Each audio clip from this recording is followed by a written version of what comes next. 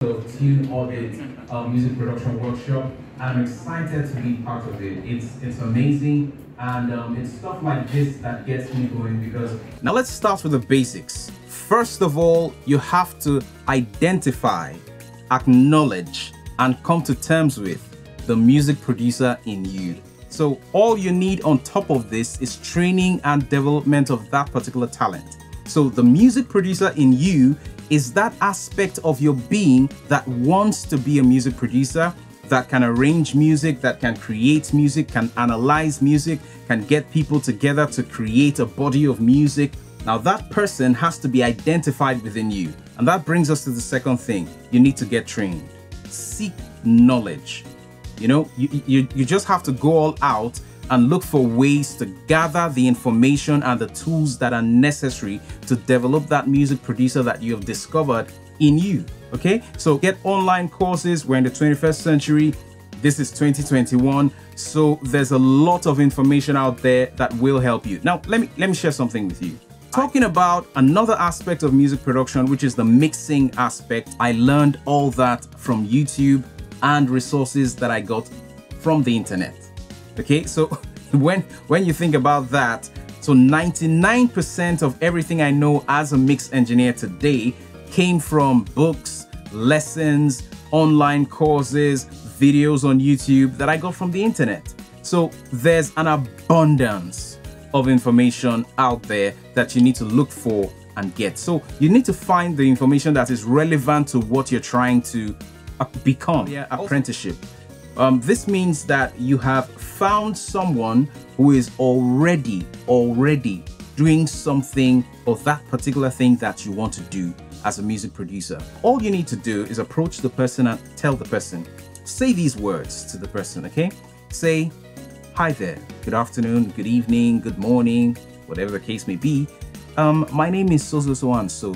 And I'd like to understudy you. I'd like to work for you for absolutely free for a period of 6 months. That sounds strange, right?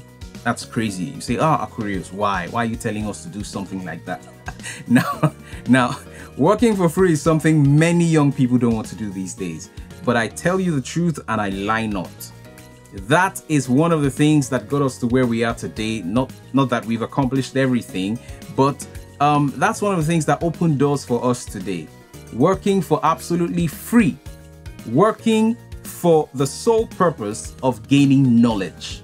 Because when you're working for someone who is seeing you as someone who is, you know, bringing some value to their establishment, they're going to open up their hearts to you, open up their minds to you and teach you things and even go beyond that. Another thing you need to do at the very beginning while starting out is determine the direction that you are going in. Now, not every music producer is going to start out the same way. You know, you could discover that you have a flair for organic music. Maybe you prefer to have musicians come into a room and record them. Maybe you're the kind of music producer who prefers to use samples and create beats or use loops and stuff like that. Maybe you're the type of music producer who is, you know, going to work remotely. You prefer doing things in a very techie kind of way. So you just determine the direction that you're going to take your music career, your music production career in. Okay, that will inform what you're going to need. For instance, I was a musician before I became a music producer. So that brings us to what you're actually going to need as a music producer. So being an organic musician, someone who likes organic music, I discovered that I was going to need real music instruments. I was going to need digital piano. I got that earlier on. I need guitars. I got guitars for myself. I got a couple of instruments. And I got an audio interface that could record more than 8 channels simultaneously because I knew that I would at some point be recording a full band of real life musicians playing at the very same time. So that's the route I chose, and it's informed you know, the decision on what I was going to need. Another important factor is networking. You need to network. Now, this is the time that you're not getting as many jobs as, you know, you would be getting when you're established. This is the time that you need to form very powerful relationships. You need to form relationships with other producers, other music producers, other industry people, artists. You need to attend events and form relationships with people that will help you along the way. Now you need to realize that first of all, you're in a service. This is a service. So as you're networking, you're not just thinking about how people can help you. You're first of all thinking about how you can help people. I'll give you an example. The most effective way of getting their attention and getting them to be on your side or be, in your team, okay, is by offering to be of service to them. Walk up to people and introduce what you do to them.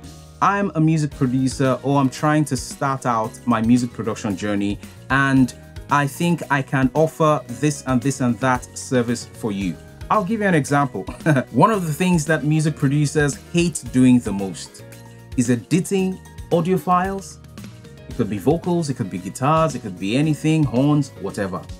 Or tuning vocals. Now, if you walk up to a music producer you admire and you tell that music producer, "Hello sir, hello ma, can you give me all your vocals, all the recordings that you've done for this month? I can edit them and tune them for free. And you know what? I studied music, so I have good ears. I can also hear the mistakes and take them away. I can tune the vocals for you to make sure that they are on key and every note is correct." Now, if you walk up to me and tell me that, and you're gonna work for free, oh my goodness, you're gonna be a younger brother or younger sister to me for the rest of your life. Because you're actually doing something I don't like doing. On to the next thing. Train yourself to collaborate. Train yourself to realize that you need people. I'm not saying you can't work alone, okay? I'm not saying you're not a powerful, resourceful person. You may be a very resourceful, intelligent person who can learn things very quickly. You may have all that. But usually, life is better when different people do different things. Another tip I have for you here is practice, practice, practice, practice.